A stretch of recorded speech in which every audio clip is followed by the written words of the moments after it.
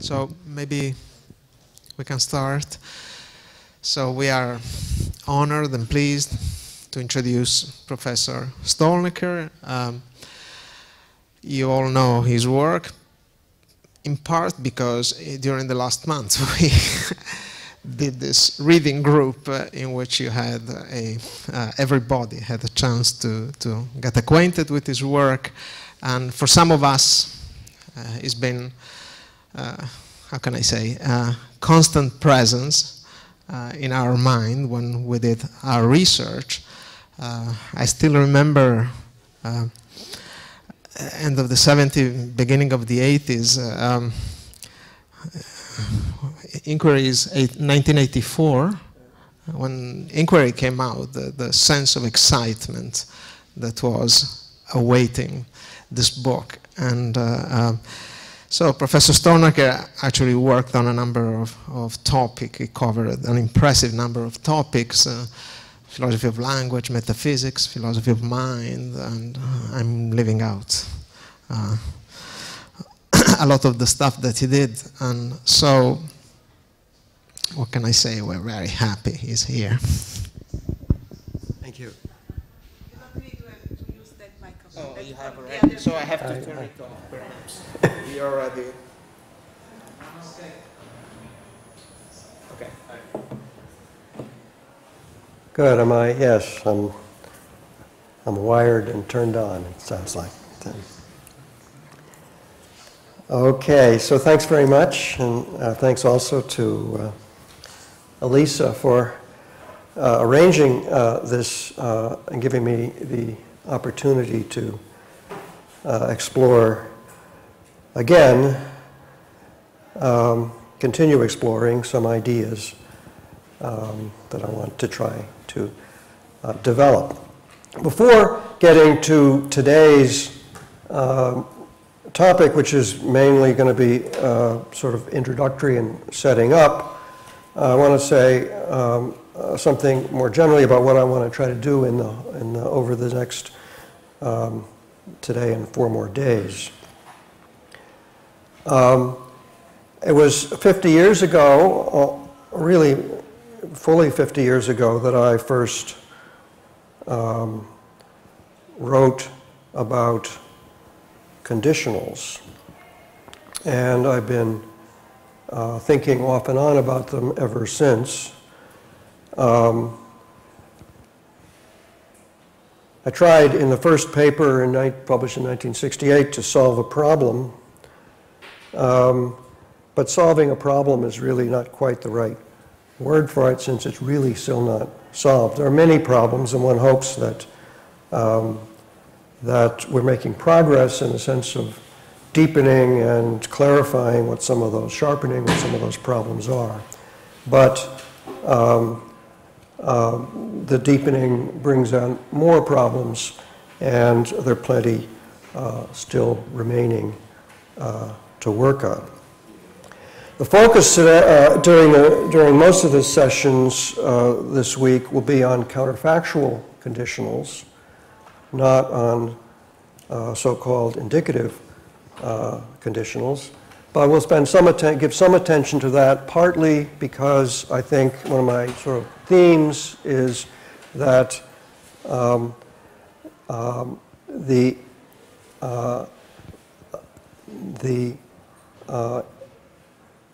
indicative conditionals are, in a sense, more basic, more primitive, and it's a development from them that leads to counterfactuals. And that there are sort of distinctive problems for each kind of conditional, and the differences between them, as well as the continuities between them, I think are helpful for trying to understand them. So today I'm going to talk some about indicative conditionals in a little bit, but the main focus will be on trying to get clear on counterfactuals. I should say just a remark about the grammatical terminology that has traditionally been used to distinguish 2 kinds of conditionals, called indicative and subjunctive. But for several reasons, these even linguists have gotten used to this distinction, even though it's really not accurate for several reasons. I remember when I first gave a talk years ago, back in the 70s, in Sweden, where people studied English grammar in the way English speakers don't ever study it. And they were puzzled because these aren't indicative. You know, this isn't indicative and subjunctive. But the terminology has stuck anyway. So one reason why the grammatical distinction is not quite right is that the ways in which the distinction is marked in different languages is different. So in particular, I don't know what it's like in Italian, but it's probably more similar to French than it is to English, I assume. In French, I know is there's a special tense, so-called tense, called the conditional tense. Whereas and the subjunctive is used for something totally different. In fact, some conditionals, archaic conditionals in English that are, strictly speaking, grammatically subjunctive fall in the category of the indicative as far as the philosophical distinction or grammatical linguistics distinction is made. So when Patrick Henry said, "If this be treason, make the most of it," of course, that's a conditional imperative. But you can construct with the be, which is a distinctive mark of subjunctive in English, you can construct straightforward conditionals which are epistemic conditionals or meet all the conditions of indicative conditionals, even though they're in the subjunctive, although that's archaic. The main distinction in English is marked with tense, not with mood. And the would, which is distinctive of English so-called subjunctive conditionals, is in effect, so morphologically, a past tense of a future modal, because will is a modal word which is used to express the future. We don't have a future tense, strictly speaking.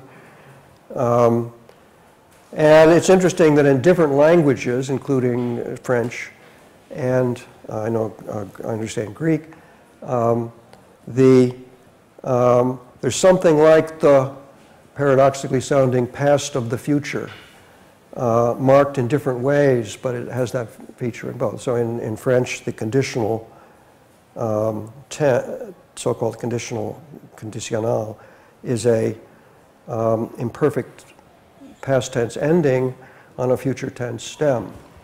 And in Greek, they do it a different way. And in English, we have a past tense of a future modal. So it's a complicated grammatically, but the distinction is functionally relatively clear to make, even if it's marked in complex ways in the different languages. So I'm going to continue to use the terminology indicative and subjunctive, but it should be understood in this not entirely grammatically correct terminology. Okay, so the lectures will be exploratory. I'm going to argue for a certain approach to the problem, and for argue against certain other strategies for addressing the problems, and be concerned both with some more methodological issues and some more substantive issues about counterfactuals. But mainly, I'm going to bring out as many problems as I try to solve. Okay, so today I'm going to talk mostly about the contrast between the two kinds of conditionals and potential connections between them. and in particular some of the problems with so-called indicative conditionals. Tomorrow, I'm going to look specifically, spend the time on a certain philosophical strategies of analysis, which I'll talk a little bit at the end today, the reductive strategy, that is the strategy of trying to give a reductive definition or to take some philosophically problematic concept and reduce it or analyze it to unproblematic notions. So that was the traditional empiricist strategy for dealing with counterfactual conditionals, a strategy that David Lewis developed in a quite different form. And so I'm going to contrast Lewis's strategy. Lewis's analysis, formal abstract analysis of counterfactuals is very similar to mine, but his sort of philosophical foundations for the defense of a theory of that kind is radically different from mine. So I'm going to sort of focus next time on Lewis's strategy and more generally the sort of issue of reductive analysis, and argue against it, argue that it's a failed project and in fact has mixed motivations that don't fit together very well. Wednesday, I'm going to ask, so if we can't give a reductive analysis, what do we do? What's the alternative? That is, how does one approach a philosophical concept or a family of philosophical concepts that one finds problematic in some sense, but that are not reducible? In the same time Nelson Goodman was first writing about counterfactual conditionals in the 1940s, Roderick Chisholm wrote a paper with very similar arguments about independently about the same time, arguing against certain reductive analyses, and his sort of conclusion in the end was, well, I guess they're primitive. End of story, right? He said, but somehow the idea that either you can reduce something or you can't, and if you can't, it's primitive, and so we just buy it and move on. So there's got to be some way to approach a philosophical problem other than to provide an analysis. There better be. Many attempts have been made at philosophical definition, reductive or limitative definitions. Few have been thought successful. When you look at the history of the analysis of knowledge in terms of justified true belief plus some little addition that takes care of all the Gettier problems, and that was an enterprise that went on for quite some time until people pretty much gave up on it. But one's got to be able to say things about, I mean, it's not that one says, okay, so knowledge isn't a problem after all. So we have all kinds of arguments for skepticism and various things which show that we need some kind of clarification of the concept of knowledge and its relationship to belief and other notions. And if we can't give a reductive analysis, what do we do instead? So I'm going to focus on Wednesday at a certain strategy. It's a very impressionistic and general strategy, but I'm going to try to suggest ways it can be developed more precisely, which is a strategy of attempting to address what's problematic about the concepts without analyzing them in a reductive way.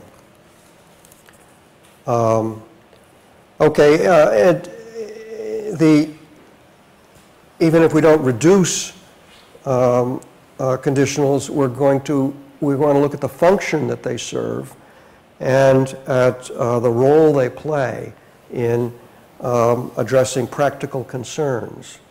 So a lot of the emphasis is on, in the first way of developing strategy, on the epistemic role of counterfactuals. What role do counterfactual claims play in epistemic reasoning, because the indicative conditionals are explicitly ways of expressing certain epistemic attitudes. Counterfactuals are more distantly connected, but are still connected to epistemic attitudes. So one of the roles or functions of conditionals one must talk about are epistemic, but we're also counterfactuals have a very direct connection with practical reasoning, or reasoning about what to do. In deciding what to do, you compare what will happen if you do what you're planning to do with what would happen if you did something else instead. You may know for certain that you're not going to do certain things, which only a nut would do.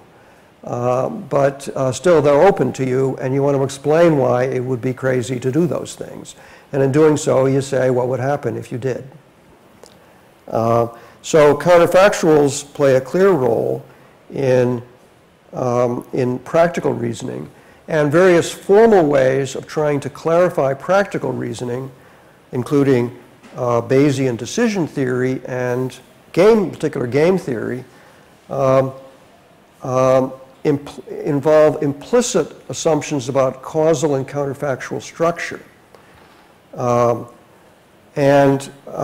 So we have some formal theories which concern the application of counterfactuals, even though they don't explicitly aren't developed by appeal to counterfactuals. But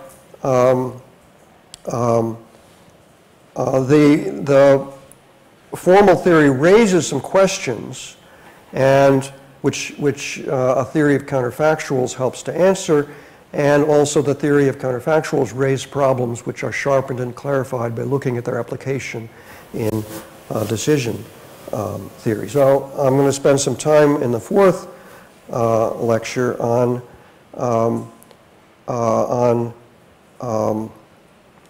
developing and pointing to the sort of counterfactual and implicitly counterfactual assumptions built into the theory, and then at some of the ways in which the different kinds of sort of dispositional notions involved, which have to do with the difference between practical and the knowledge by discovery, by evidence, and so on the one hand, and knowledge by decision on the other, a decision that's crucial to the decision theory and game theoretic framework. So we're going to look at the practical issues. I mean, not practical in the sense of having to do with action and decision in the fourth lecture. In the fifth, on Friday, I'm going to focus on dispositional properties.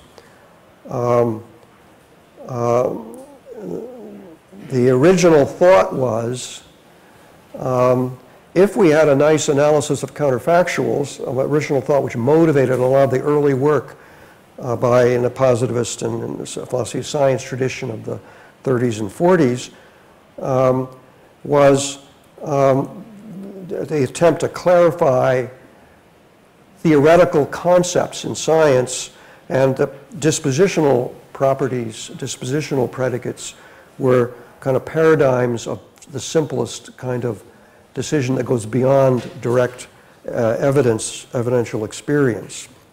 So it was thought that if we had a nice analysis of counterfactuals, we could explain dispositional properties. But the project of trying to find an analysis of counterfactuals, at least a reductive analysis, didn't succeed. Nelson Goodman later suggested maybe dispositional properties should be approached directly rather than, maybe the problem would be simpler than the problem of analyzing counterfactuals. And I think there's something right about that view. So I'm going to look at the general problem of dispositions.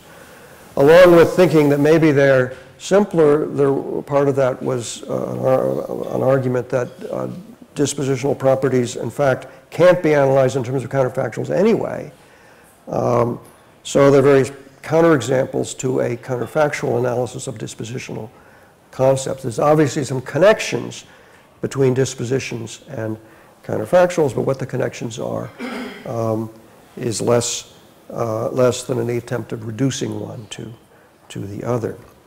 So I'm going to look at the general questions, some general questions about dispositional properties and the way they fit into the general strategy I want to defend. But then tying in with the issues about practical reason, I want to look in particular at some dispositional properties of human rational agents which are connected with evaluating their actions. So the two kinds of, well, there's many kinds, but several kinds of dispositional properties connected with rationality. There are, in the theory, probabilities and utilities representing degrees of belief and degrees of desirability or something like that. So these are properties about what of a belief-like kind and of a desire-like kind. But there's a third kind of dispositional property that's involved in action, and those are intentions. Intention maybe is a kind of belief, some people argue, and it's grounded in, perhaps in some sense, in your desires or your values, what you value. But there's something independent or separate about a decision to do something. It isn't just a direct application of the motivational state, but the sort of a move of forming an intention to do something, and therefore coming to believe that you will do it. So intentions are a distinctive kind of dispositional property. And in the game theory, you have a notion of strategy, where a strategy is like a complex conditional intention, or at least that's one way of understanding what it is. So I'll look at the idea on the last day of strategies in a game, or strategies in a decision problem, a complex sequence of decision problems, as a kind of dispositional property. In all this, we're going to find there's a family of concepts that Hume grouped together under the natural necessity category.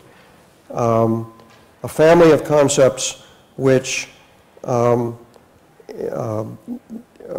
conceptual connections between each other. And even if we can't find a reductive analysis of something independent, we can perhaps explore the territory of the relationship between these different concepts.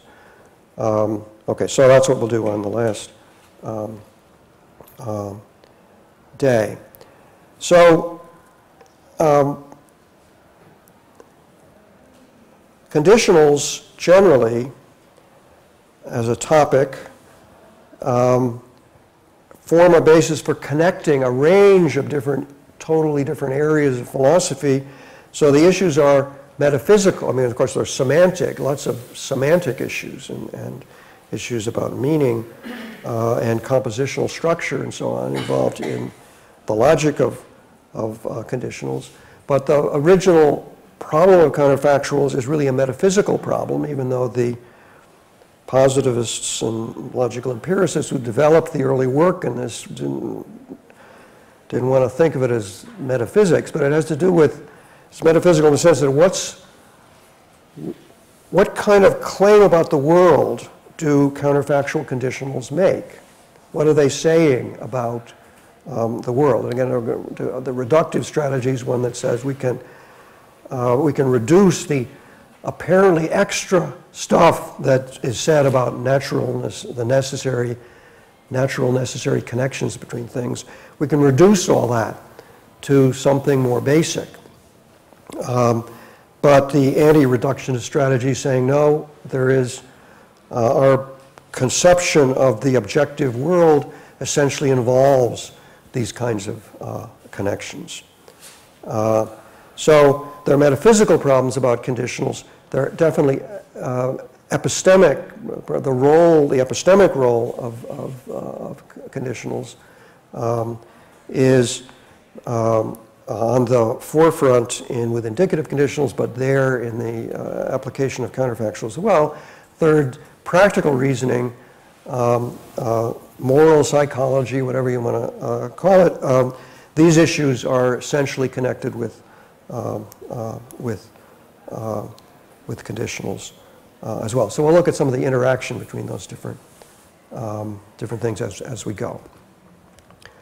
Okay, so today I want to start by exploring two interconnected issues. And the two issues are, first, and this is on the handout. The handout starts with a minimal pair to illustrate the contrast between the indicative and subjunctive conditionals. And this is the original pair of this kind was due to Ernest Adams. This example is due to Jonathan Bennett. If Shakespeare didn't write Hamlet, someone else did. Obviously true if conditionals have truth values. But obviously appropriate to say the play Hamlet exists. If Shakespeare didn't write it, somebody did.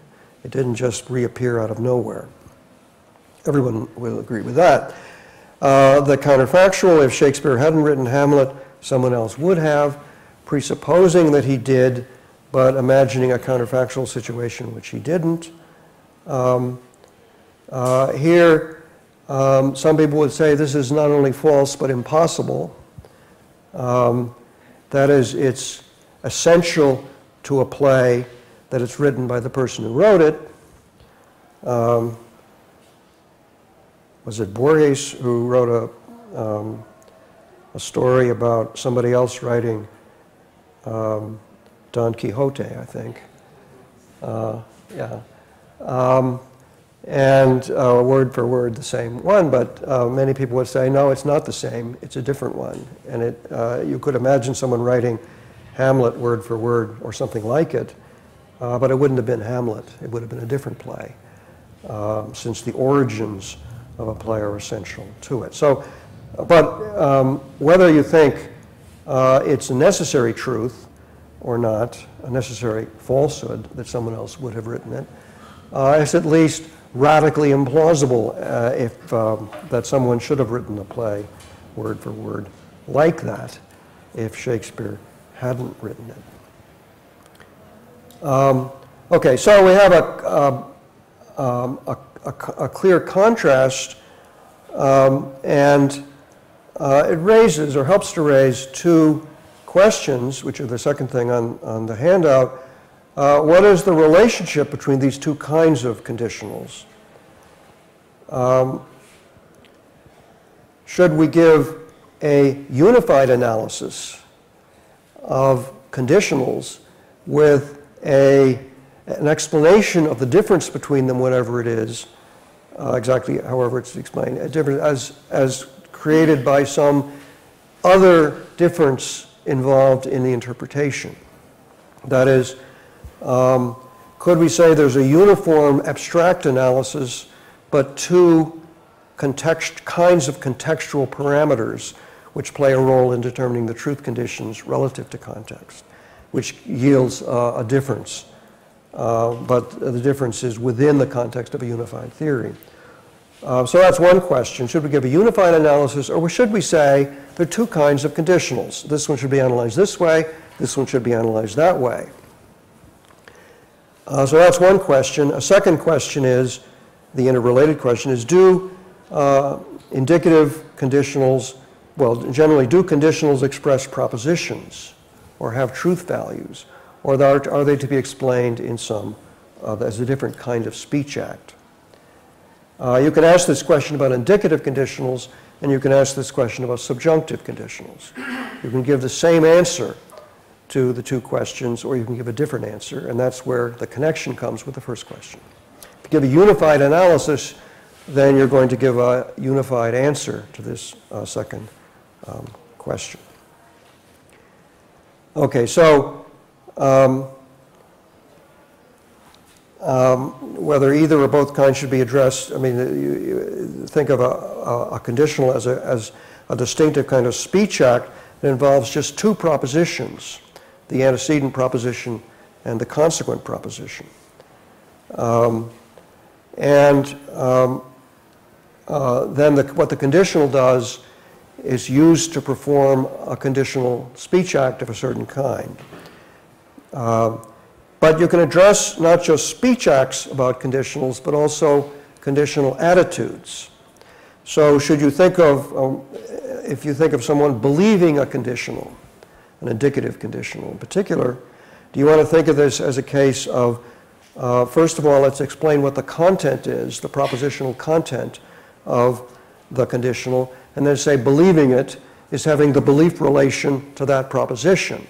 So one could give a unified account of belief and other propositional attitudes, and as attitudes taken toward a certain propositional content,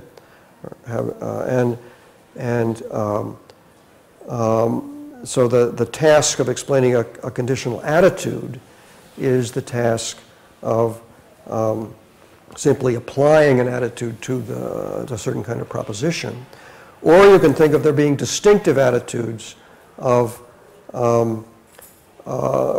which don't take a single propositional content but a pair and express some attitude about the relationship between those pairs. So in particular, conditional probability, where probability is understood as degree of belief, is a doxastic or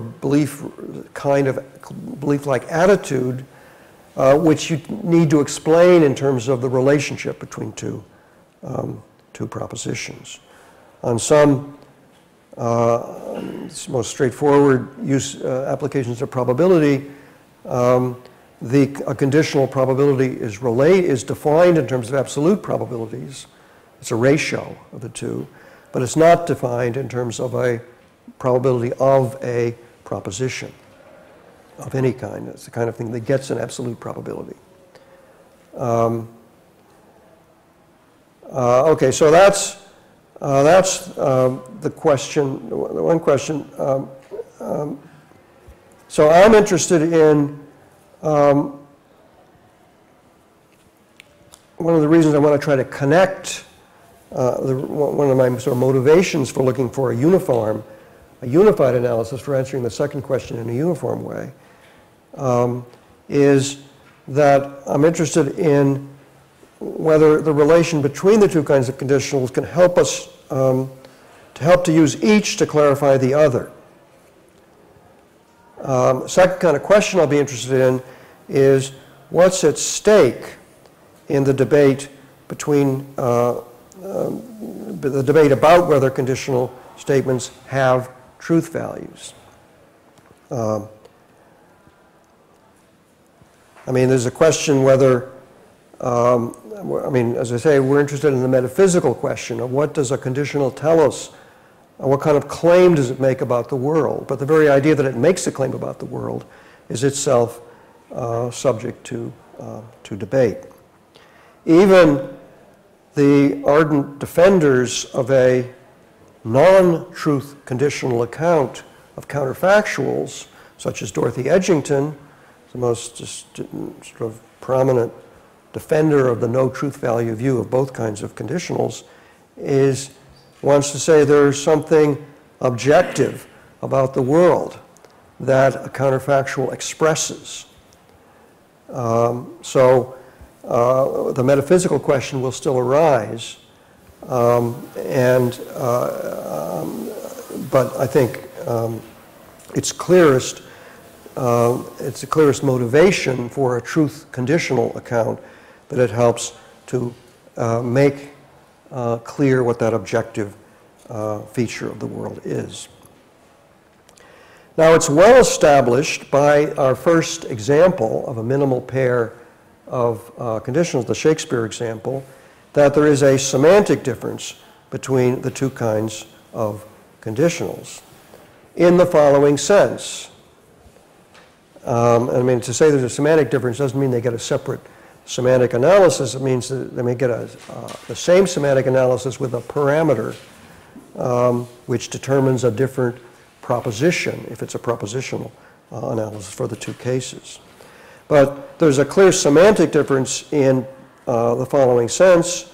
And again, this is neutral between the propositional and the non-propositional ways of handling the examples, is that the difference between the two kinds of conditionals in some cases are cases where the same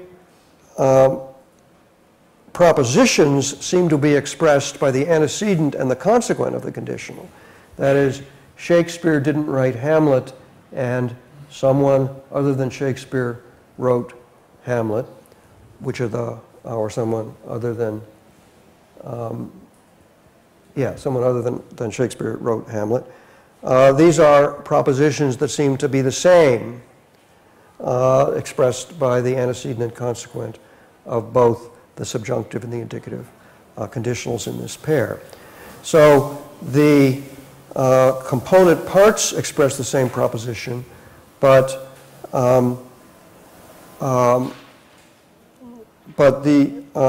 it's clear that, to put it in a more neutral way, that one of them is assertable and the other is not.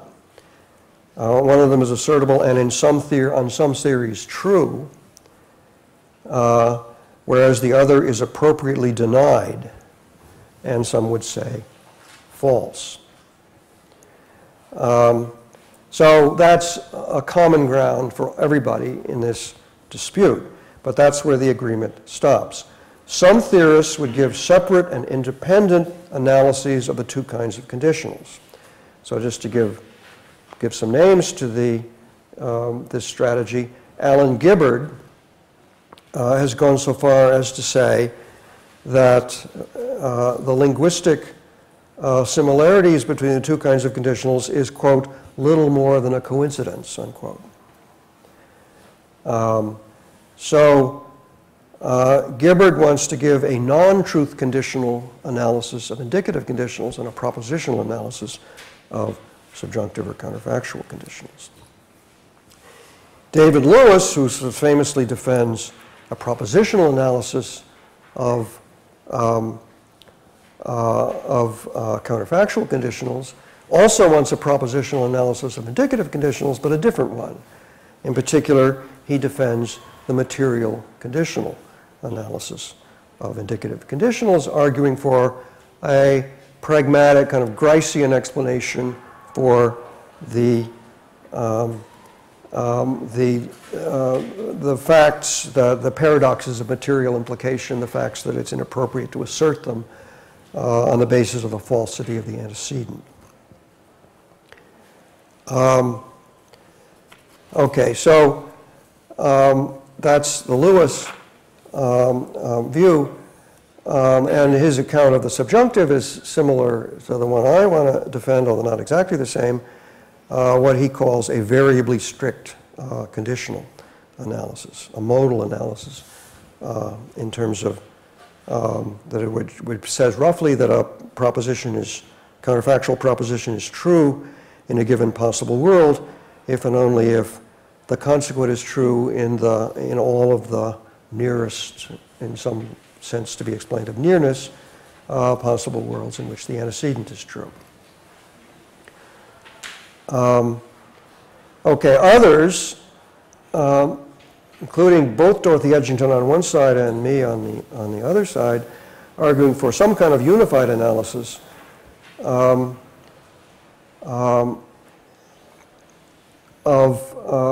the difference between the two is, as I said, explained in terms of difference in a parameter.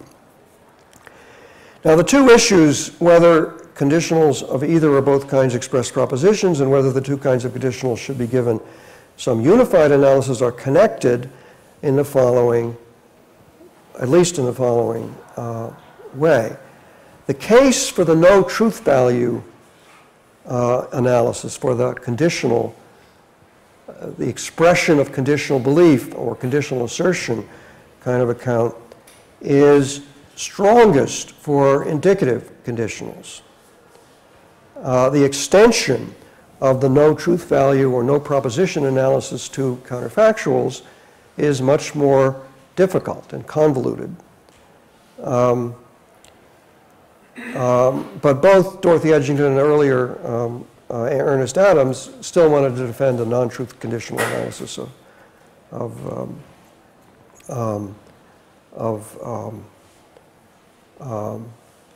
subjunctive conditionals. So the case is strongest for the indicative, whereas when one turns to truth conditional analyses, even though there are lots of problems with pinning down the parameters you need to interpret conditionals, at least the sort of intuitive plausibility of a proposition analysis for counterfactuals is much more straightforward and stronger. It seems clear intuitively that a counterfactual, even though it may vary, it may be context dependent in many ways, it aims to state a fact about the world.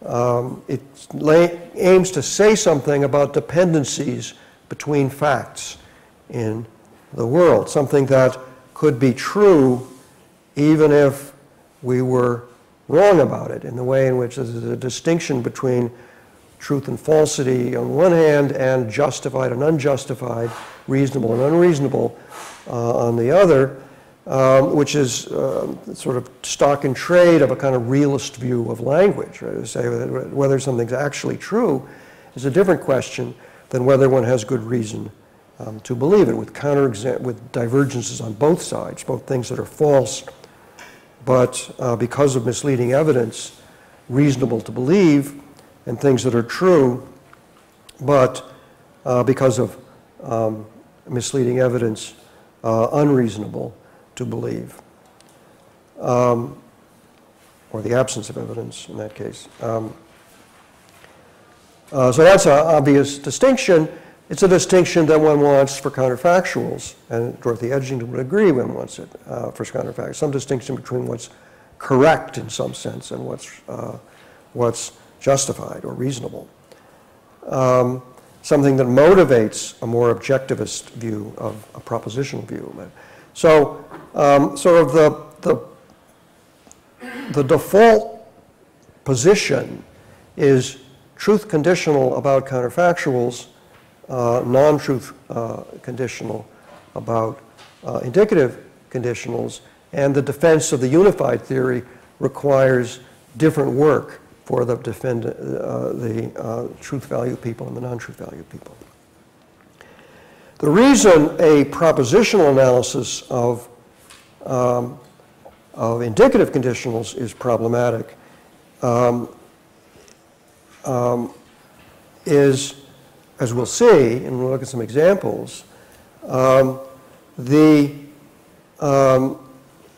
indicative conditionals are not just context dependent, but extremely fragile in the sense that change the context just a little bit, change the epistemic situation of a speaker or the speaker and the common ground of a speaker and addressee, change it just a little bit, and the truth conditions for a truth conditional analysis change.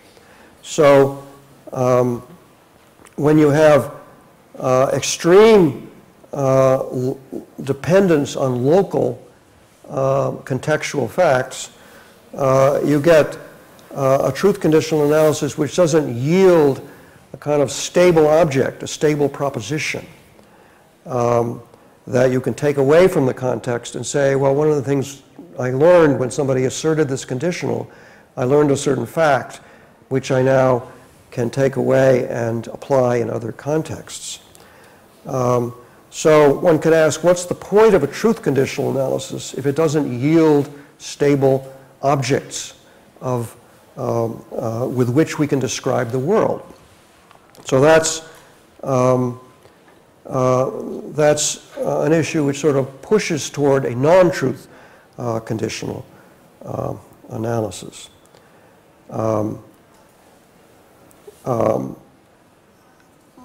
Okay, so I have, when we look at the question about indicative conditionals, over the years, I have been on both sides at different times of this issue. So I originally defended in the 1970s an analysis, just an application of the analysis applied, motivated mainly by counterfactuals, with a change, with a particular contextual assumptions to explain the distinctive features of indicative conditionals.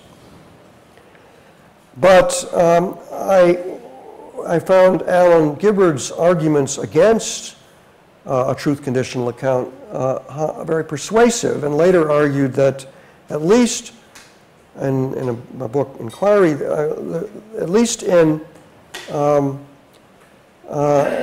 there's no detachable proposition, nothing that sort of can be detached from the context. So sort of suggesting a kind of non-truth conditional analysis was the best one. But since that variation, it's now my settled view that both sides is the place to be. So my hope is that we can bring the two kinds, and this is what I argue in the paper that some of you read, called indicative, or rather conditional assertions and conditional propositions, that we can bring the two kinds of analyses together and to show, this is an ecumenical strategy, but to show that there's less difference between the two analyses than there appears to be. In the end, I want to stick with the idea that the context dependence with indicative conditionals, at least in many cases, is extremely fragile, and we don't get anything stable to take away. That is, if you look back later, after a debate in which two people made, say, contrasting indicative conditionals, and ask who was right, in some cases the answer is that question no longer arises. We can't now, we're not in a context anymore where we can express that, those propositions. They were local in a certain way. But that doesn't apply to all indicative conditionals. And I think it's the motivation for sticking with the proposition analysis, and I think it's important to try to bridge the gap between a conditional assertion and a propositional account, and to find some continuity between the transition from one to the other. This is partly in the interest of clarifying the relationship between indicative and subjunctive conditionals, and seeing how we can use the sort of epistemic features of an indicative conditional to help clarify the criteria for evaluating or assessing counterfactual conditionals. Okay, I'm running short of time here, but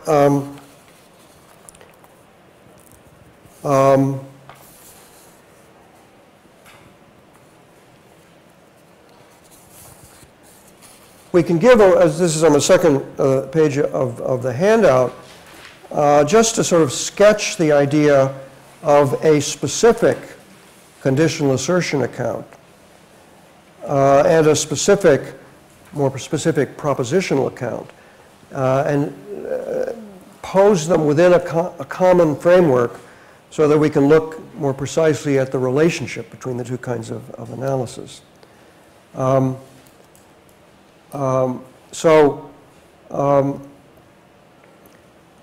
The idea is that the speech act, this is again top of the handout, the speech act of categorical assertion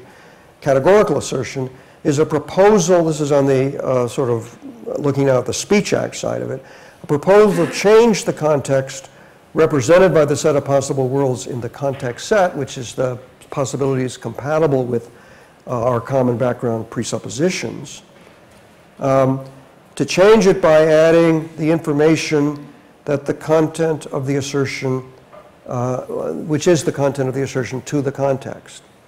So this is the sort of classic context change analysis of assertion in a proposition, in a for a categorical assertion. And you say, when you have a conditional assertion, you begin with an assumption or supposition. You don't assert, you add the antecedent to the context, not on the basis of asserting it, but rather simply asking you to suppose it. So it's a temporary supposition. That creates what's sometimes called a local context, a temporary local context. And then in that context, you assert the consequent, eliminating the possibility in the same way you would with the categorical, but in the derived context. So it's like sequester the possibilities incompatible with the antecedent to create a temporary context, make the assertion in that context, and then add the original ones back again. The effect of this is exactly the same as the effect of asserting a material conditional. And that helps to explain some of the close similarities between assertion with certain hypothetical qualifications. The assertion of an indicative conditional is very similar to the assertion of an indicative conditional. But the Speech Act account explains it in a somewhat different way. In particular, it doesn't apply. You can't assert, make a conditional assertion on the basis of the false belief in the falsity of the antecedent. So it helps to explain the differences between indicative conditionals and material conditionals at the same time as explaining the closeness of them. So that's the kind of then added to that, to tie it in with the notion of conditional belief, is the defenders of conditional assertion, kind of like Dorothy Edgington and Ernest Adams, argued that in general, the assertion conditions for a categorical assertion are the probability of the content is high. So if the probability of the content is high enough, depending on your assertion context and so on, then you're justified in asserting it. Similarly, if the conditional probability is high, then you are in a position to assert make the conditional assertion. Ernest Adams went on to develop a logic of the conditional on the basis of the conditional assertion account, where the rough idea of the logic was a conditional inference is a good inference or a sound inference if by making the probability of the premises high enough, you can always raise the probability of the conclusion to as high as you like. So you make them as high as you want, less than 1, and you can make the conclusion, so the argument is valid just in case you can do that for that argument. The probabilistic account of validity that Ernest Adams gave coincided with, extensionally, with ordinary validity, truth conditional validity, for the case where the premises all express propositions. But in the case where some of the premises are conditionals, which don't express propositions in his account, you get a notion of validity that doesn't apply, where the truth conditional one doesn't apply. Okay, so that's the sort of rough idea of the truth conditional analysis. The rough idea of the propositional analysis, which we'll look more at later, is that on my version of this account is you interpret the conditional relative to a selection function which selects for each pair consisting of a possible world and a proposition, suggests a world which is intuitively the way things would be if the antecedent were true. That's to put it in a kind of circular way, but that's the idea. And the aim of the proposition, and then the conditional is true, just in case the consequent is true in the closest world in which the antecedent is true. For Lewis, it's a set of worlds rather than a single one, but otherwise close to the same idea. Now, on my way of understanding the abstract propositional analysis, the aim was not to reduce counterfactual conditionals to something more basic, any more than a Kripkean account of necessity as truth in all possible worlds is a reduction of modal notions to non-modal notions. What are possible worlds? On Kripke's view, they're counterfactual situations. They're ways a world might be. One uses modal notions to explain what possible worlds are. So what is the point of such an analysis? Quine was quite scornful of this. He thought, I thought we were supposed to understand what counterfactual situations were by doing this semantics, and here you're using them to say what your formal apparatus is. But the aim was to bring out and clarify the abstract structure and the logic of conditionals, not to reduce them to something else. So explaining necessity as truth in all possible worlds helps to clarify why the quantificational structure, the parallel with the relationship, dual relationship between existential and universal, corresponds structurally to the correspondence between possibility and necessity. There's more to it than that. And interaction with quantifiers is part of it, but the analysis can clarify philosophical problems even if it's got this sort of circular element to it. So the aim was to give a really overtly circular, in a way, in terms of the problematic nature of the concepts involved, analysis, but one that revealed the logical structure of counterfactual and other kinds of conditionals.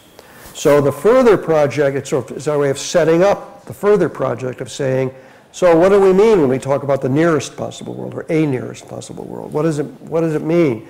Well, don't make any gratuitous changes. Find a world which leaves everything the same as much as you can. Well, what does that mean? It turns out, as Goodman's analysis revealed early on, before all this, you can't change anything without changing all kinds of other things, and we need some kind of criterion for doing that. Goodman gave up on finding that criterion. Lewis and thought we could give a further reductive explanation of that. Okay, if I have time, I mean, again, this is all just kind of trying to set up, and we'll talk more about the details of these analyses in the next few days. But I wanted just to end with citing the traditional strategy in general for explaining a philosophical problematic concept. The strategy was, again, the reductive strategy, which is what I'll talk about next time. So this is quoting Goodman now in the sort of middle chapter of Fact, Fiction, and Forecast. A philosophical problem is a call to provide an adequate explanation in terms of an acceptable base.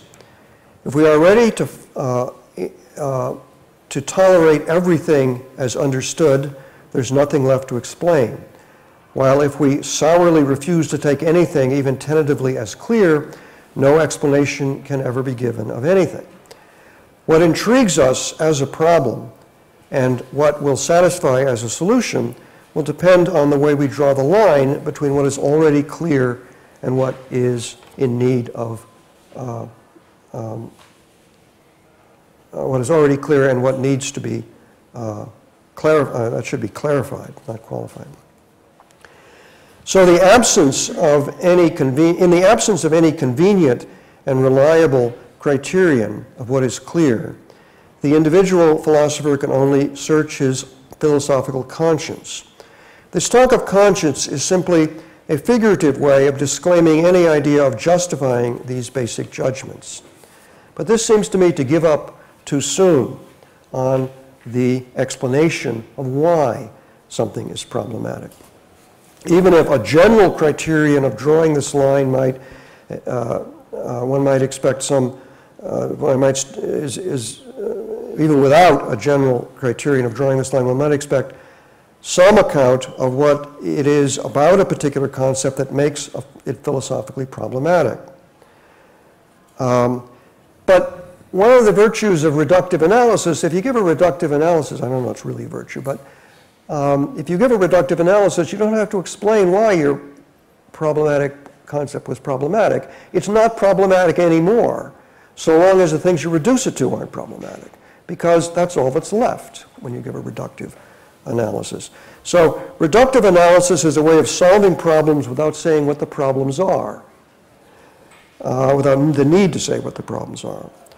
But we can say more. You have to say more if you're going to solve it in some other way, and we can say more about the empiricist tradition. And you find is skeptical about objective modal concepts, natural necessity and possibility, in contrast both with subjective modal concepts, which are explained in terms of, in terms of belief and sort of attitudes, subjective attitudes, on the one hand, and semantic modality on the other. Modal concepts are to be explained in to use Hume's language, in terms of relations of ideas, not matters of fact. They're not in the world, they're in the mind. Semantic connections. So one can, the idea of the skepticism that lies behind the empiricist project is rooted in the judgment that necessary connections in nature are not observable. One can observe what happens, but not what has to happen in any sense of must. What must happen in any sense of must. One can observe regularities in nature, but not connections between facts. The empiricist project then is to explain empirical modality by reducing it or factoring it into logical and semantic modality on the one hand, and modal matters of fact on the other. So next time, I'm going to start by looking at the specific project of reductive analysis developed by Nelson Goodman in the 40s, and why it failed on his own terms, why he regarded it as a failure. But Lewis came along and said, we can do better. We can accept the demanding requirements of reductive analysis, but with richer tools, we can still succeed in reducing natural necessity to mere matter of fact. So I think that's a misconceived project, and that's what I'll argue for next time. So thanks.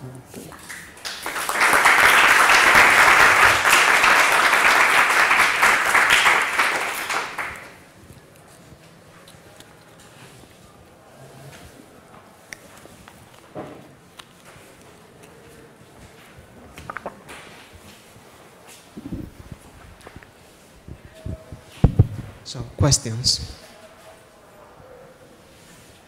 Giuliano? Yeah. Shall I use the mic? Yes. Yeah, thanks. I was just wondering whether you could say something more about this analogy between the analysis of modality in the Kripkean framework and the analysis of conditional in the propositional way. Because I mean, it seems to me that there is intuitively this difference. So you point out that circularity is not a problem in the Kripkean analysis of modality. In a sense, one could understand this by understanding the whole framework as a framework in which you don't really have an analysis. You just have you buy into a primitive concept and then you use some other framework to explain the behavior of this concept or something like that. Maybe if we want to call it that an analysis or not, that's probably not really interesting. No, good. No, it's good. I think so. This is connected with the idea of with the question, if you're not going to give a reductive analysis, what else are you going to do? Yeah. And I think if you look at the whole family of problems that arose that led Quine and others to criticize modal logic, first of all, the thought that there was a use-mention confusion lying behind the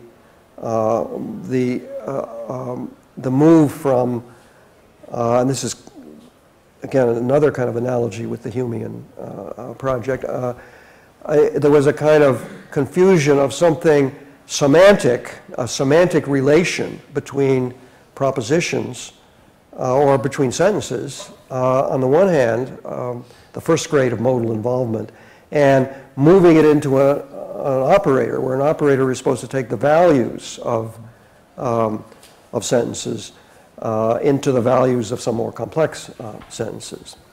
So the first move in going to modal semantics was to give some explanation of what to agree with Quine that we wanted to treat modal operators as operators on values. Truth values wouldn't do anymore, as they could in an extensional theory. So we need a richer kind of value. So we construct a richer kind of value, namely propositions, which are sets represented as sets of possibilities. But you say, but now you're not addressing the substantive metaphysical issue about modality. You are only you're only explaining what is the structure, the relevant structure of the values which are going to be compositional in your theory. So you can give a compositional semantics then, which explains how these modal operators are values. And then the second big worry that Quine had came from the interaction with quantifiers. And that brought additional worries about use-mention kinds of concerns. So you think of possible worlds as ways things might be which have you have to do in your semantics for a possible world what you do for the world in an extensional theory. So you say, well, we need a domain of individuals. And that raises philosophical problems about what is the domain of individuals, but you can separate those from the technical problems of saying, so how exactly do the semantic values work when we combine the quantifier theory with the propositional modal theory? And you had then a lot of the puzzles, say about, bicyclists were essentially two-legged, but not essentially rational or something like that, but human beings are bipeds. I don't know. So these sort of puzzles are the puzzles about the essential property of being a number and not the number of planets and so on. So all these puzzles, referential opacity puzzles, they weren't sort of reduced to anything, but they were clarified. And you could explain why certain, exactly where does an inference go wrong to a fallacious conclusion in one of the kinds of arguments Quine was taking as reductio ad absurdum of the thing. So again, the logical structure then helps to reveal this. And the same thing that goes on with counterfactuals. So in particular, it's an interesting fact that Goodman, and we'll talk about this next time, but he gave a circular analysis, mainly as a kind of, at the end of his article about counterfactuals, really as a kind of rhetorical way of giving up. So he said, well, maybe we should make this move. And then he introduced what he called, what he thought of as a problematic notion itself into the resources for explaining counterfactuals. But now our analysis is circular because we've used this notion of cotenability, where cotenability of the relevant conditions and so on is a matter of counterfactuals. And you say, so that's no good. And he said, so he gave up.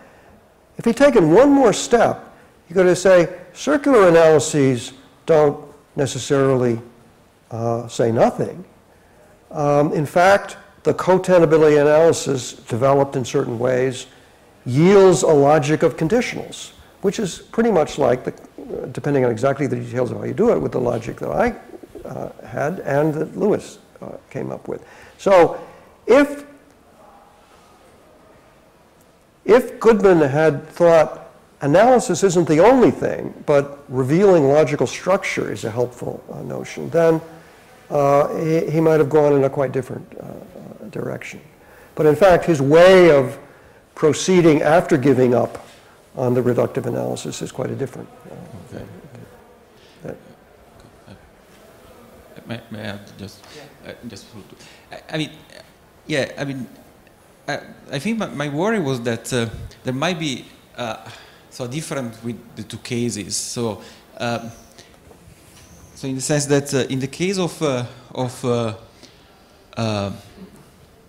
just the modal notion of possibility and necessity, one might think that we sort of have like an independent pre-theoretical grasp of what could be a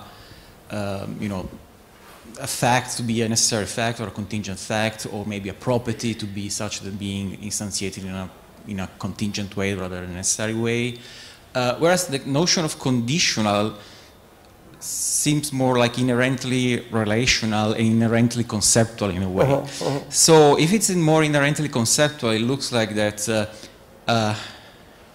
I mean, even granting that you can do more or less the same thing, so you can elucidate the logical structure of the notion. It looks like that. Then I mean, one might have more worries about the circularity of the analysis, in the sense that if it's inherently conceptual and inherently concerning the relation between concepts, then it looks like that the kind of elucidation that you may do there is, I mean, the circularity might be more vicious in a way there. I mean, it's sort of a gut feeling. I'm not sure exactly how to put it, but I don't know if you see the worry. Yeah, good. Okay. No, it's certainly right that far more is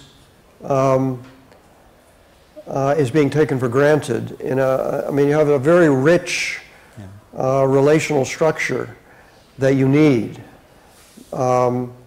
Whereas a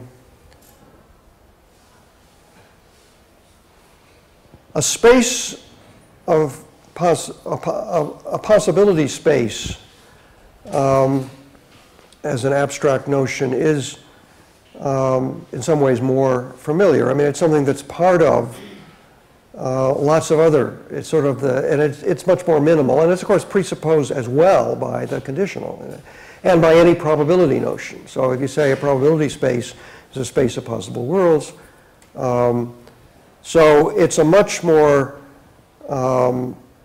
first of all, it's a simpler structure, and it's, although when you add the relational structure that Kripke added to, then you get something that is more sort of motivated by by finding a model theory for the logic.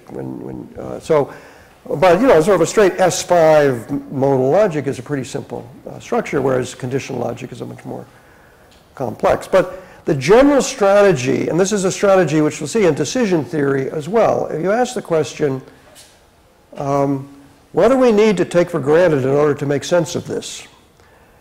And let's just take it for granted and then spell it out. And then, instead of explaining the counterfactual directly, or the probability notions directly, whatever, let's explain the resources we use to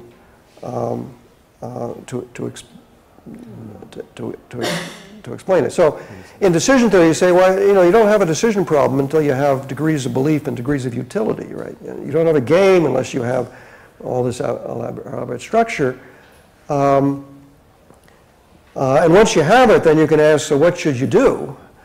But then you can also step back and say, where do those things come from? So what do we mean by utility or probability? And the same thing with, so it's partly a matter of just division of labor rather than, and I think it's right that there's maybe an asymmetry here in how much of this big family of problems one is solving by doing the logical part.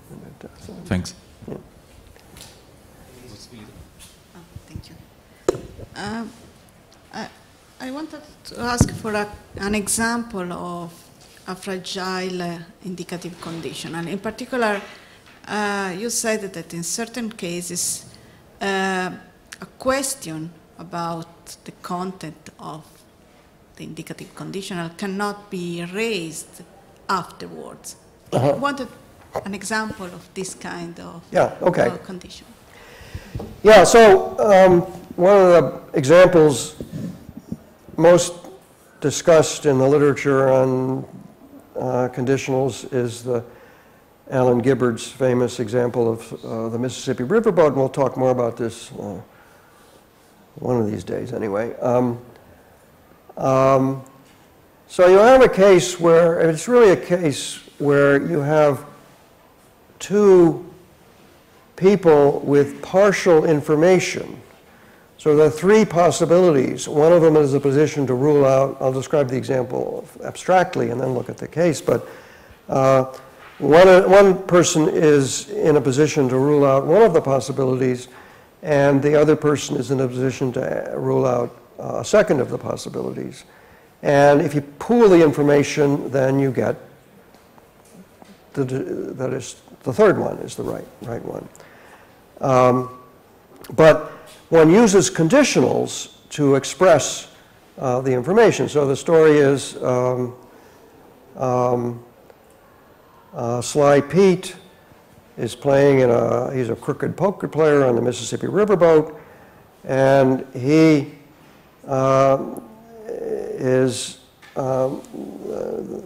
Mr. Stone has made a bet, and Sly Pete can either fold or call, and one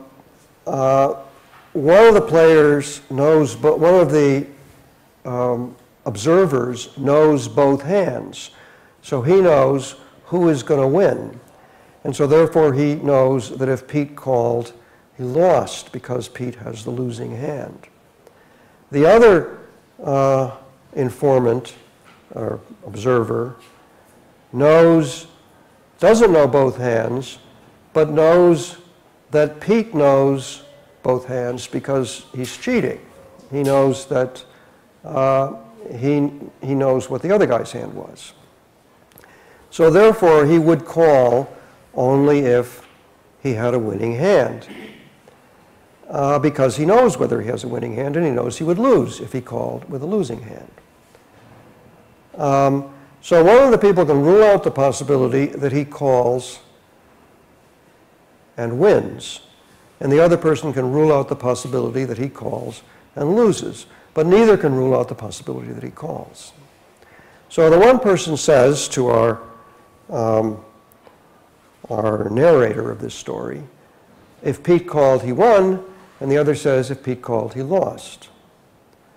And both seem to know what they're talking about, and the narrator trusts them both, and so therefore draws the conclusion that Pete folded. That seems to support a material conditional analysis in a way. That is, that would explain it. But so would the conditional assertion kind of account. But now, in retrospect, you look back after the game is over and say, well, who was right? Well, that suggests that one of them must have been wrong. But one of them wasn't wrong because nobody made a mistake. Each one was basing their claim on a fact which they were aware of, together with facts of which they were ignorant. But it isn't that the facts of which they were ignorant settles the question, because both players were quite aware that the facts could have been as they were. So this is a case where a retrospective judgment, which of those two conditionals, which seem to conflict intuitively in a logical sense, which of them was correct? And you say that question doesn't arise anymore. Now, I mean, that's a kind of laboratory case of this, but it can arise in more other kinds of situations as well. So, I mean, Dorothy Edgington, who particularly writes interestingly about retrospective assessment, points to indicative conditionals where you do get a retrospective assessment. And these are the cases which contrast with the main case on the handout, the first case on the handout here, which is a case where indicative and subjunctive seem to express very different propositions. She wants to say, in many cases, somebody makes an indicative conditional statement, and then retrospectively, we say, as her example, which was an example where there's a fortune teller tells her that if she takes this plane, she'll be killed. Reading it in the tea leaves, and she dismisses this as ridiculous, but her car breaks down on the way to the airport, so she misses the plane. And then the plane crashes, and everyone was killed. And she says, "My God, she was right," when she said, "If you take this plane, you'll be killed." And she puts it, expressing it herself, echoing why she was right. "My God, she was right. If I had taken that plane, I would have been killed." So this is a case where a counterfactual is used to make a retrospective judgment about an indicative. So it sort of points in the opposite direction from the case where the conditionals say something quite different.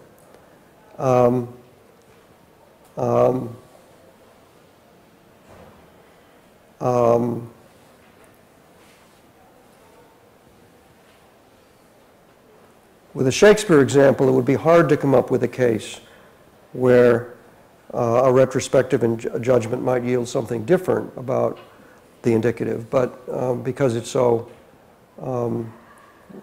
perhaps a necessary truth. But they're similar. I mean, on most indicative conditionals, you could contrive a case where it would be like that. Is that?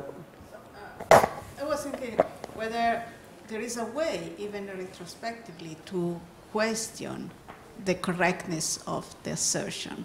So, even in the case of the Mississippi riverboat, there is a way in which retrospectively we can say that both were right or were correct. So, in a sense, the problem seems to be that you cannot always express the same content of an indicative conditional with a counterfactual conditional afterwards. Is that right? Yeah, that's the one thing. Right. That was just the point. I see. But it's also, I mean, it's right. I think you could say retrospectively about this case, they both were right. Right. So. But then you need to say, but what proposition was it that they both were right about? Don't tell me what proposition was expressed in their context, because we're not in that context anymore. I want to know what proposition it is. So the idea that there's a detachable proposition. So you can still assess people for being, but the contrast between being right and being justified or reasonable is harder to draw in some cases with the retrospective assessment. In other cases, it's not. As in Dorothy Edgington's example, it's you have a very clear distinction, as she recognizes and talks about, between being reasonable and being correct. So it's supposed to be a story where the speaker, the fortune teller, was wholly unreasonable, had no basis, no legitimate basis for saying what she was saying. But it still was true. Well, she doesn't say true. It still was correct. And I want to say true. Yeah, if I can, well, probably we cannot express the same content with a simple conditional afterwards, but we can explain, for example, why the two people were correct, and as they, given what they know, in that situation it was correct to say what he said or something like that. So in a way we can refer to the content referring to the previous context. Right, yeah. Or something like that. Is that correct? Right, I think that's right. So if we just look at truth values, then you might say what each said was true. But I say, well, what did each say? What was the proposition? That's more difficult. And this occurs not just in conditional cases, but in a lot of cases. And I think that one of the interesting, our paradigm of context dependence, the easy kind, is pronouns and indexicals and things. Right? So you can say, it's very easy. I mean, my saying I was born in New Jersey is local to me, but one can say, well, there's a proposition I gave you when I told you that, something you can take away. You can't use the sentence I used to say it, because you'd say something else if you said, quote, I was born in New Jersey. But you have other ways of referring to me, and not only did you acquire some information, but you acquired exactly the information that I gave you. So I expressed a proposition as a function of the context, which included the speaker, and you knew what the context was, and so you got the proposition. So trying to extend that paradigm to richer domains of context dependence is much more difficult. And this comes up with lots of contextualist theory. So there's a problem if you're a contextualist about knowledge, and you change the context in a certain way, it's more difficult to detach the proposition and say, even though you can say when the person claimed to know, they were correct in that context, to say, well, what was the context and what is the proposition in your context? How would you express it? So this is a general problem with the sort of fragility of context-dependent expressions. Sometimes the proposition is quite robust, even though the contextual connection is tight, but other times it's much more difficult to detach a proposition. So that's the main idea. Does it have to do with the distinction you made between justification on the one side and correctness or truth on the other side? Is fragility connected to this distinction or not, in your opinion? Yes, well, in the case where, as in the story of the gambling riverboat, you make it easy by making all the assumptions, presuppositions that people are making correct. So being justified and being correct sort of go together. But there are examples where somebody is making a false presupposition and saying something that was justified. Given their false presupposition that the antecedent together with that false presupposition implied the consequence, so they were justified and reasonable in making the inference, but the presupposition itself was perhaps a reasonable one, but not a true one. And so then you say, so was what they said literally correct? And sometimes one wants to say no, and other times one wants to say the question doesn't arise, I think, whether they were correct. I see. Thank you. Other questions? Yes. Thank you. I have rather a question about minor aspect of your talk. So about minor aspect of your talk. Okay. A side aspect, let's say. So when you was introducing the distinction between indicative and counterfactuals, you've mentioned that the first sentence about Shakespeare is true, while the second one is not so obvious, let's say so. Yeah. And then you've added that according to some views on metaphysics of art, it's necessary that Hamlet was written by Shakespeare. Yeah. So my question is, doesn't that make the second conditional vacuously true? I mean, it's a good question because it raises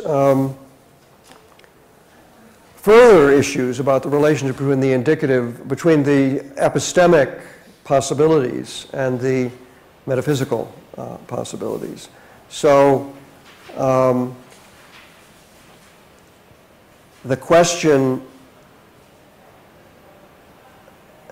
the fact is you can be in a position where you don't know whether Shakespeare wrote Hamlet or not, but you do know that if he did, it's necessary that it was written by him.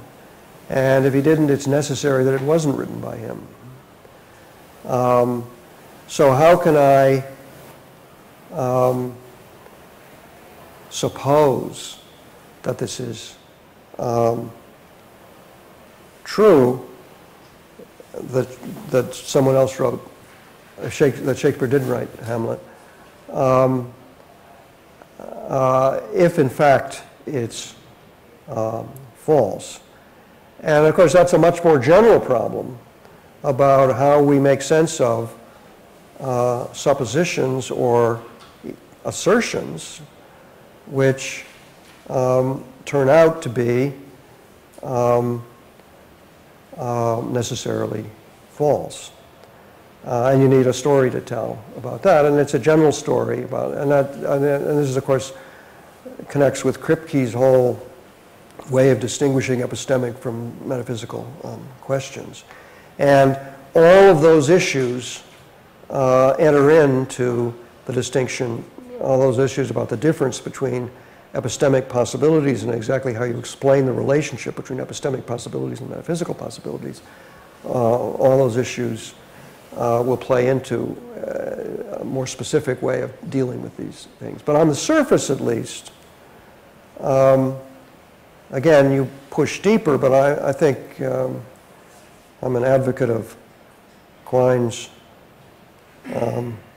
remark at one point that the idea that you deal at different levels with different problems, and sometimes you take for granted concepts you find problematic,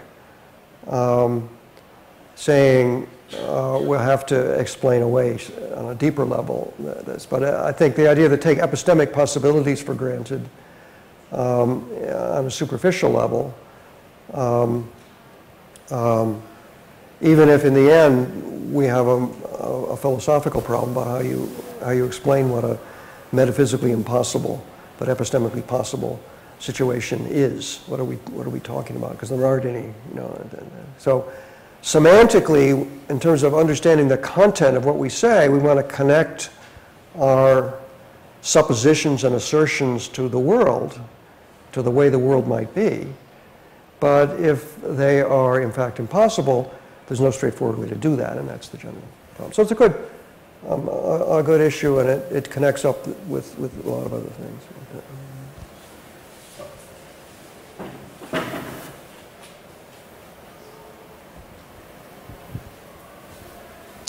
Other questions?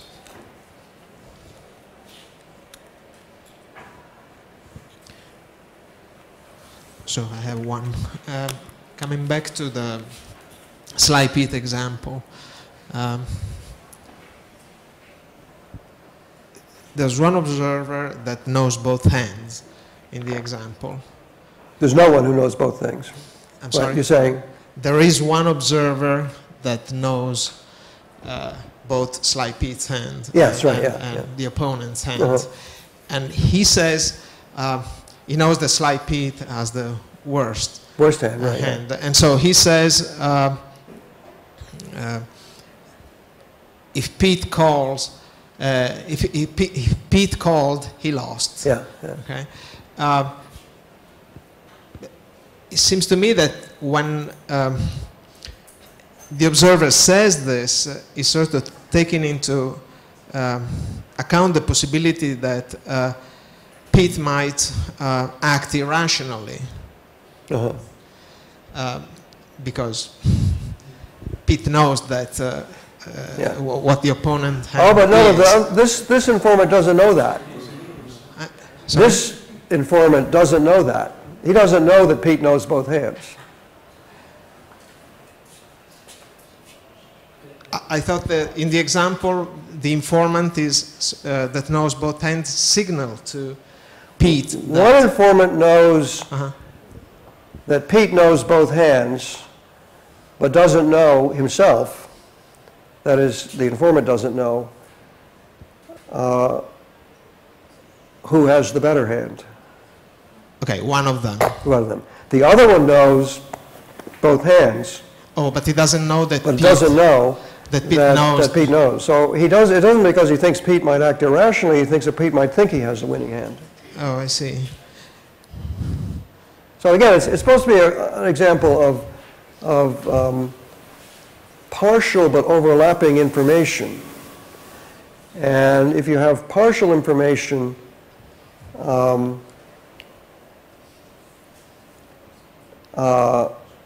that justifies the adding the other piece of information as a supposition, and then you have both pieces. And then you can draw the conclusion, and the other person has another information, and he adds the supposition and gets a different, because the supposition is false. So, but you quoted this example as a case that is somehow supporting, or at least going into the direction of the conditional assertion view. Right, yeah. And so this seems to be a particular case in which the proposition expressed by each observer in saying, if Pete called, he lost, if Pete called, he won, seems to be dependent on the information state of the observer, of each observer, right? Yeah, I mean, yeah. And so one question is, in the case of the propositional account, would you explain the difference between the proposition expressed by saying that they assume the different notion of what is most similar to the actual world because of their state of information? Yes, good. No, so the example is extremely cleverly contrived to try to make it the case that the context in which each of the informants says what they say is the same. Because the context is the shared information between the informant and the narrator, the one who's getting told this information. So the story says the narrator doesn't even know which message, he gets a written message, comes from which person. So these two messages arrive in exactly the same context. And that was Gilbert's reason for saying you can't get out of this with contextual. So, and it does raise a very good challenge. And I think the upshot is we need to add, and this is something that's not clear in the paper that I wrote about this ago, but it needs to be added to make the point, nail the point down, that the conditionals, the indicative conditionals, are to be interpreted prospectively. That is, what the narrator who receives the message says is, what must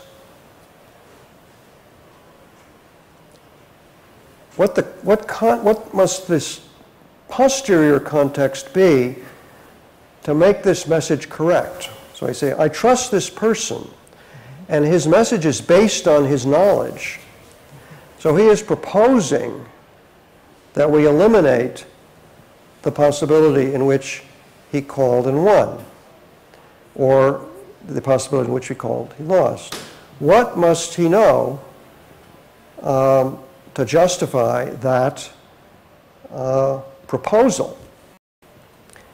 And I will adjust the context in such a way as to make what he said true. And he does that for the first message, then he goes back to the original context and does it for the second message. And as a result, eliminates two possibilities. So, but that's an extra twist in the story that you need, and I think that's, so you're raising a, I mean, there is a problem with the assumption that the context is the same. And that's, so it's not only the fragility of the context, but it's that the, I mean, the way Gibbard would put it, and the way I put it originally in accepting his result, is the, you have to already know what the person is saying is true in order to understand it. I mean, it's like, you know, you're in a dark room and you say, where are you? And you say, I'm over here. Well, that's not informative, I'm over here. That would be true wherever you were, right?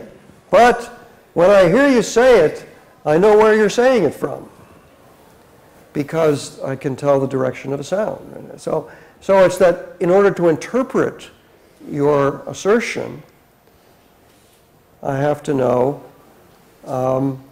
what your assertion is saying, namely, where are you? So that's a very special case of an assertion, but it works. And it's the same kind of thing going on with conditional in a more systematic way. Does that make sense? So, but what I wanted to know was whether, I mean, you actually think that the way you would solve the slide pit problem would be by allowing that the similarity relation, the selection function may be different from speaker to speaker. Right, So, okay, so if I can go on. So my next question is, the conditional assertion account certainly introduces the matter of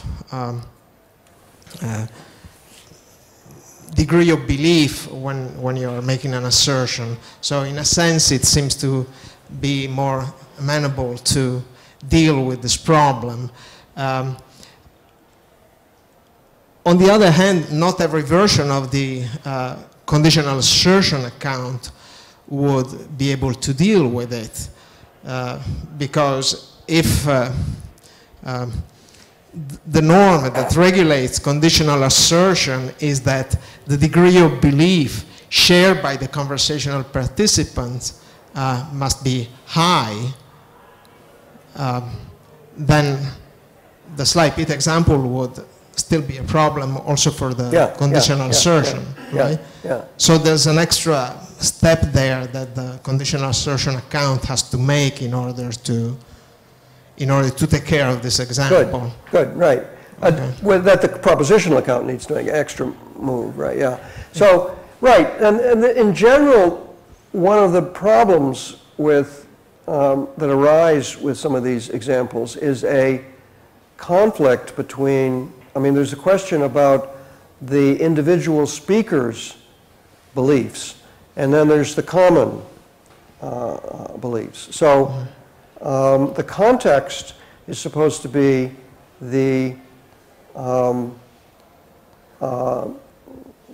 shared information, but the basis for making a conditional assertion is the individual's beliefs. So it may be shared in the prior state that probably Pete had a winning hand or something like that, and yet somebody else knows probably he has a losing hand, and he says that, then then the probabilities change. And the way that, I mean, it's a the notion of the interaction of individual degrees of belief and sort of some shared degrees of belief is a problem lots of people now are thinking about, but it doesn't, I mean, it's, in my notion of common ground, I never sort of had a notion of a common degrees of belief, but one has to bring that into the story as well. So that's right. And in general, whether it's degrees of belief or not, I mean, the idea that my epistemic priorities maybe, it's not only my individual beliefs are different from yours, but my epistemic priorities may be different from yours. And then what are our shared epistemic priorities? And that's when, in particular, when communication involves these epistemic notions, not explicit talk about belief and knowledge, but things that express belief and knowledge, such as epistemic modals, then you're going to get lots of potential, I mean, lots of problems with exactly how to fit together the individual's overall epistemic situation with the context, the presumed expectations in the context. And again, I think, I mean, there's a lot of focus now in literature, linguistics, semantics literature, and pragmatics and semantics about epistemic modal statements, might and must, epistemic must and epistemic might. But indicative conditional is an epistemic modal, and so all the same problems arise for them. And again, just as in we have counterfactuals and indicatives, we have modal notions, necessity, must, an interpretation of must and couldn't, and so on, which are so-called circumstantial, and those that are epistemic. And the relationship between those parallels the relationship between indicative and subjunctive conditionals. Okay. Other questions?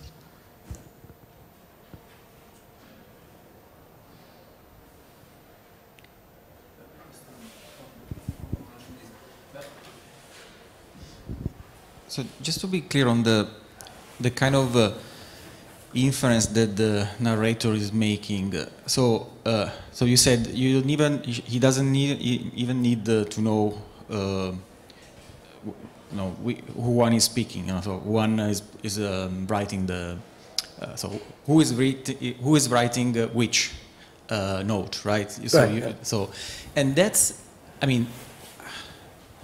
So that's assuming that the kind of inference that it is making is like on the ground of the conditional being interpreted as a material conditional, or even in the other version. Because I mean, it looks like that. So there are two kind of scenario I think here. One in which the narrator figure out the relation between the epistemic situation of the true informant. Even if he doesn't know which one is which, doesn't matter, and compare with the note, and then derive the conclusion that Pete folded, right? And the other one in which it just look at the conditional, and he says, oh, they can't both be right if the antecedent is correct, so the antecedent must be false. Right, so yeah. Pete. So it looks to me that those are two different patterns of inferences, and it's not clear to me which one one should, I mean, which one. Right, good, Okay. yeah, no. So,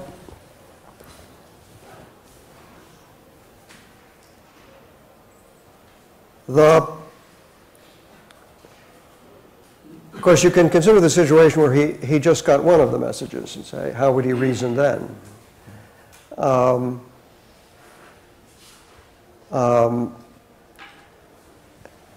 So the one form of reasoning is, what must,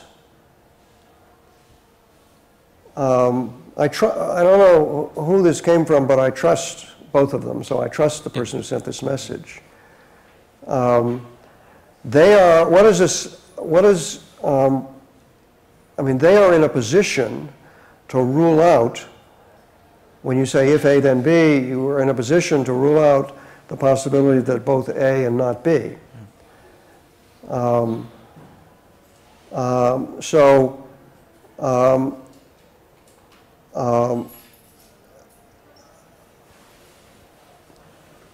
How do we explain, I mean, it's clear enough that's the way he reasons. He says he ruled out that possibility, so therefore I can rule out that possibility. Yeah. But that story would be right if it were the material conditional, yeah, or any other conditional. And so your form of argument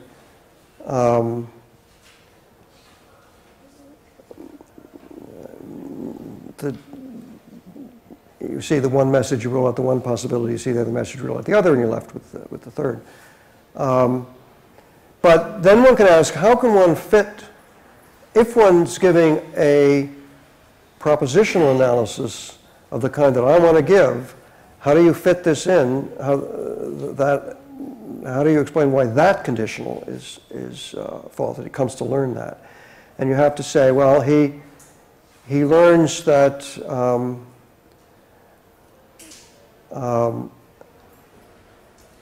in the context as the speaker proposes it should be, is recommending that it be, this conditional is true. So I say, what must the context be in order for that to be correct? It must be a context in which this possibility is ruled out.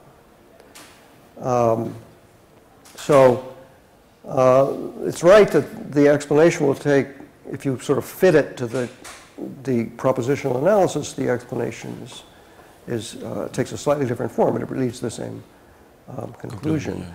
Now, what's made clear by the example and the special care he took to make it have the features that it had is that while with effort you can add some bells and whistles that make the propositional analysis right, what's the point? It's so much simpler just to say, when you say if A then B, you're saying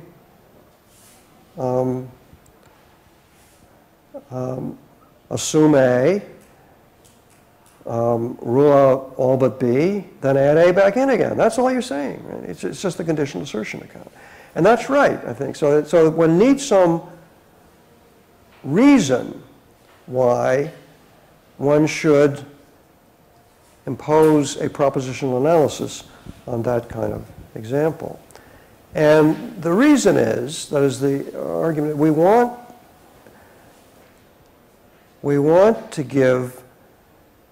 to help to explain not just this example on one extreme, but we want to be able to explain a range of examples, including some where the propositional account does a better job. And in particular, one wants to explain intermediate cases where the counterfactual seems to, we want to explain why the counterfactual in some cases seems to be a retrospective statement of what was said before. It seems to be the same thing. So it's this, the way we identify contents across possible contexts is a move in the direction of a more stable content. And that's, so if you focus too much on an example that's designed to be at one extreme of the range of possibilities, then you say, well, we could, the conditional assertion account by itself would be simpler, or the material conditional account for that kind of case would be simpler, but we want to explain a range of cases. And we'll see more how when we look at some other okay, thanks. Mm-hmm. More questions?